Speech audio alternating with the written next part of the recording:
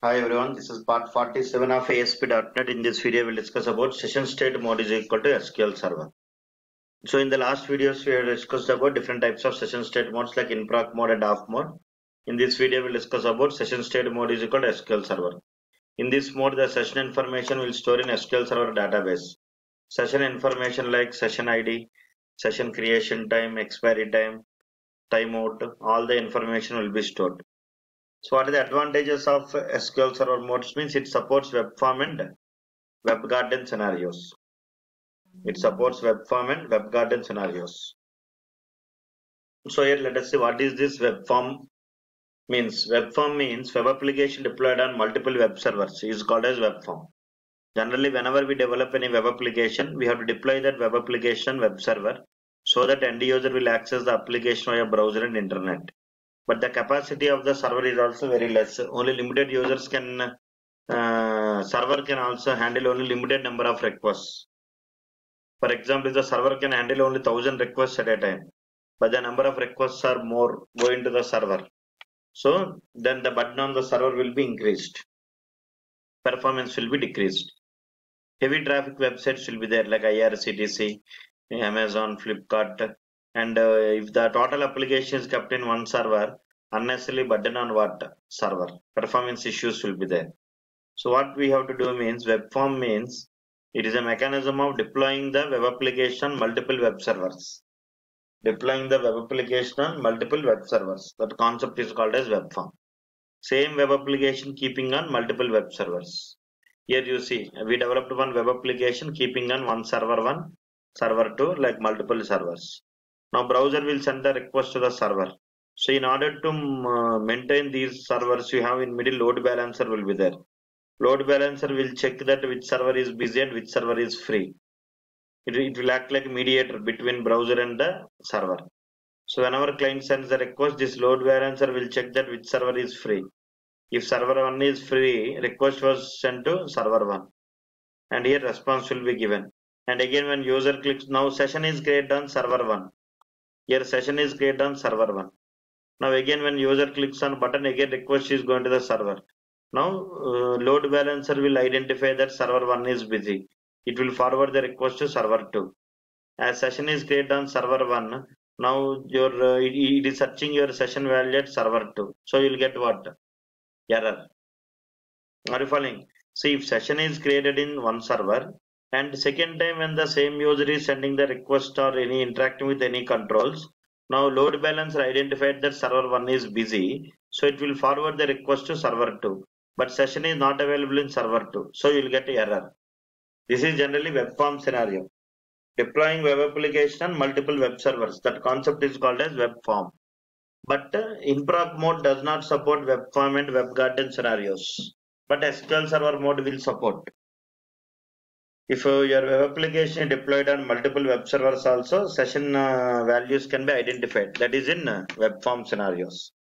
Similarly, web garden means what? It is also similar. Deploying web application on single server, but within multiple worker process. Worker process is a separate memory that was allocated on server. Is it clear? One server will act like multiple servers. Every web application, if you keep on multiple worker process, now one worker process will work like one server actually. So here also web application deployed on multiple worker process within the same web server. That is web garden scenario. So SQL Server mode supports both the scenarios. In proc mode will not support web form and web garden scenarios. That's the point I'm telling here.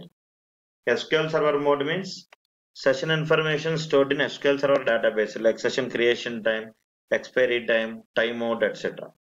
Advantages of SQL Server mode: it supports web form and web garden scenario.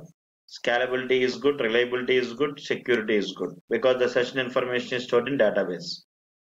Disadvantages: performance is poor when compared with in proc mode because it is located in remote server. No, accessing the data will take more time. In SQL Server mode, if we store session information in SQL Server database, then we need to purchase the license of SQL Server software. It is not free. We need to serialize and deserialize when we store objects in what? Session. In which mode? SQL Server mode. Are you following everyone? So now in order to work with SQL Server mode, Microsoft has given some ready-made tables. Is it clear? Because all the session information is stored in these particular tables. Microsoft has given some ready-made tables. In order to work with SQL Server mode, Microsoft has given some predefined tables under SessionState database.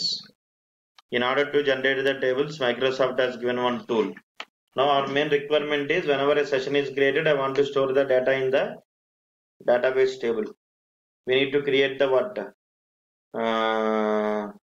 Database to store the table data.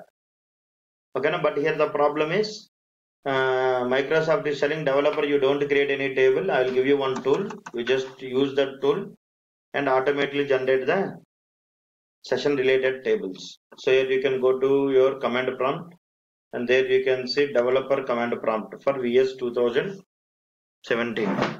Open your Visual Studio command prompt or here you can see developer command prompt for VS 2015. Here I will try to Microsoft has given some tool to generate the session related tables.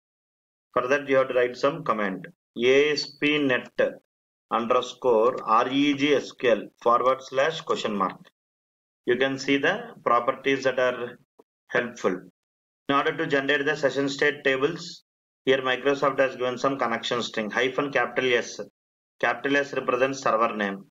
-U represents username. -P represents password. -E represents connecting to SQL Server using Windows authentication. Is it clear? Similarly, coming down here, you have a lot of properties are there, something like this. Is it clear? -SS adding the support to SQL Server mode. -SS remove the support from SQL Server. -SS type. These all are used to generate the session state tables in your SQL Server database. -SS type. Here you see small t. Small t represents temporary. Small p represents persisted. Small c represents custom. When SS type is a small t, then session related tables are stored in on database, that is tempdb, and the stored procedures related to the session state sessions are stored in another database ASP.state. If SS type is small p, persisted, both session related tables and stored procedures are stored in separate database ASP.state database.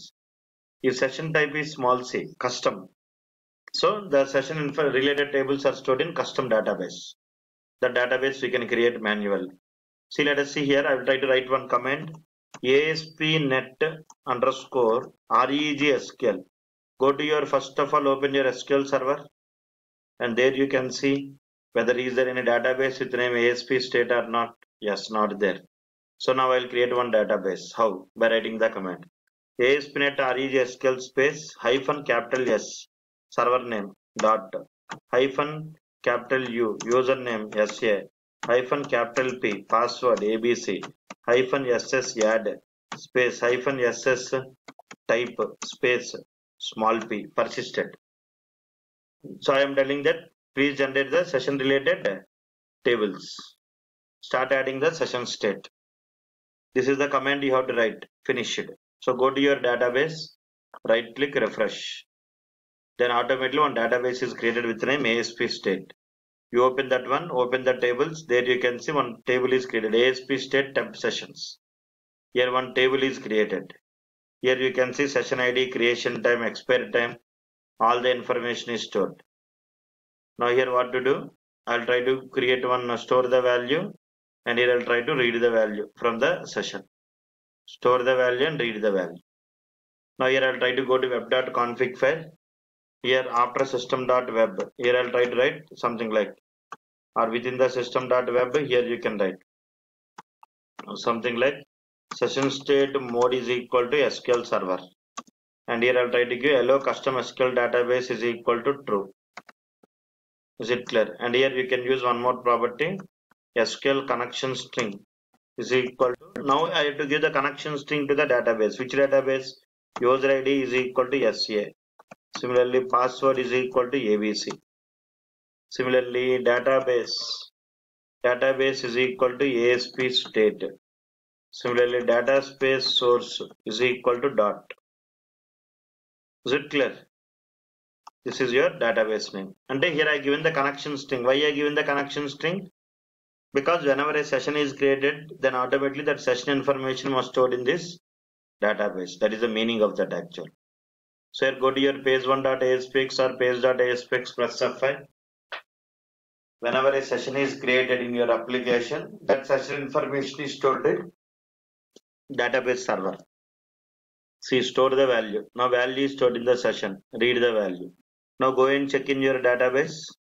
Refresh your table. You can see. This is the session ID. This is session creation time. Session expiry time. Okay, na? Time out 20 minutes. Maximum time out is 20 minutes. After 20 minutes, session will not expire. This is how you can work with SQL Server mode. Okay, na?